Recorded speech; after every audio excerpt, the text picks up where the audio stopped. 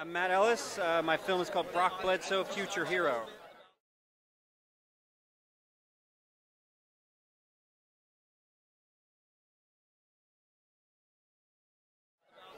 What is this film about? It is a short spoof about movie making. It's kind of got an epic thing going on. It's comedy, and it's kind of, if I had to sell it as a pitch, it'd be Mad Max meets Living in Oblivion and Tropic Thunder.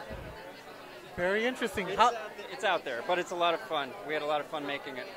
How did this story come to you? Actually, the story came out of another film that some friends were working on, and they had an actor on the set that was kind of a problem, and the problem festered, and it wound up ruining their film. So I was inspired to just kind of write this thing, and we went out and shot it, and we made we had a lot of fun making it. Invite people to come out and watch it. What's that? Invite people to come out and Hey, watch it. I'm Matt Ellis. My film is Bledsoe, Future Hero.